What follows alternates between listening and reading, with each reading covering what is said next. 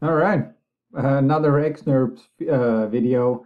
This one's actually because someone on the Rhino forum, Gustavo, asked if you can do or if you can use XNurbs without building curves first. If you've seen the other video that I made, I build these blend curves, and after the blend curves were built, we filled it in with XNurbs features.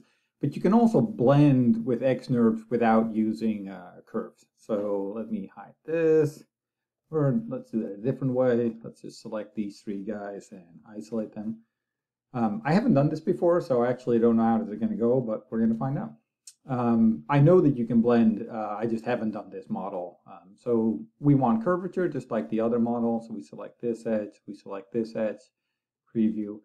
And in the other video, we talked about UV flow. And when you're trying to blend stuff, that's where UV flow comes into play. And so here we see a result that we don't want. Basically, what you want is this setting aligned to adjacent curve. That I don't know if it does create a blend curve under the hood or not, but you basically get this blend curve from here to here, and it aligns the surface to it.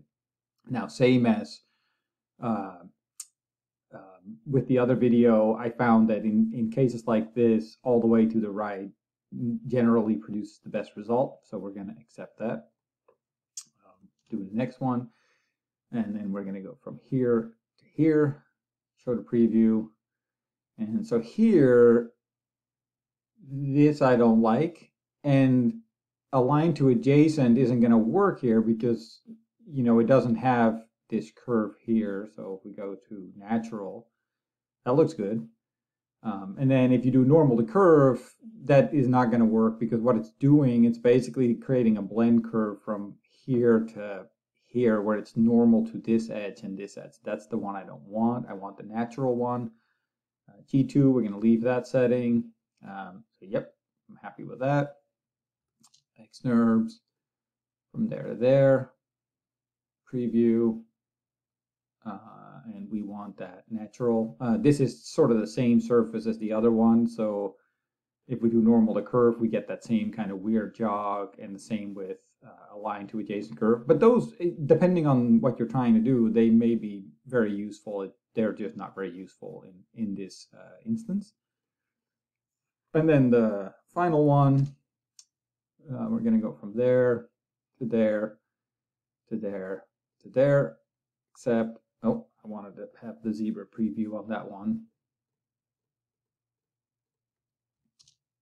So the zebra preview and curvature between this guy, this guy, this guy, and this guy, preview. So that looks pretty good. Change it to vertical. Looks pretty good too. So I'm going to, this surface is a little bit different in control point structure than the other one with the blend curves. I'm not sure why. I haven't looked into that much, but let's add this guy. And you get this really nice, I think the result is very similar. There is a little bit of a wobble here. You know, I don't know if that's the input geometry or whatnot, but you know, overall, especially if you're doing concept modeling, you can really quickly fill in stuff, and then you can always come back later and refine it if needed.